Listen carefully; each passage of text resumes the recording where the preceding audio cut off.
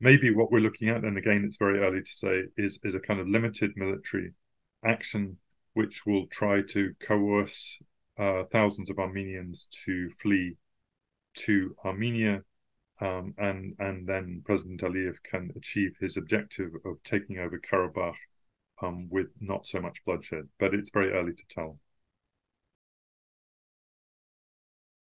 That Russia is distracted in Ukraine, that the peacekeeping force in Karabakh has lost probably its best officers to the war in Ukraine.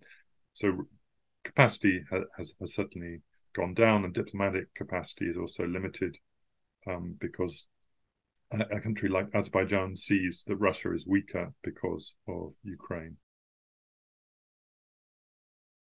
But I think Azerbaijan has generally, played its cards quite cleverly. It has the support of Turkey.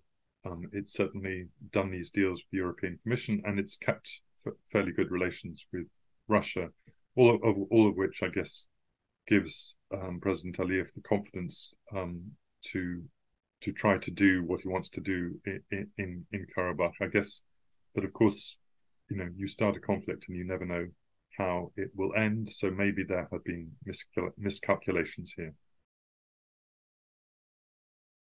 I think that this breakdown in Armenia-Russian relations is a factor here. I think it encourages Azerbaijan to be bolder, and it makes the Russians more ambiguous and less willing to intervene. And it's quite possible, indeed, that the Russians want to use a crisis to sort of instigate regime change in Armenia. But whether they will succeed, it's a bit hard to say.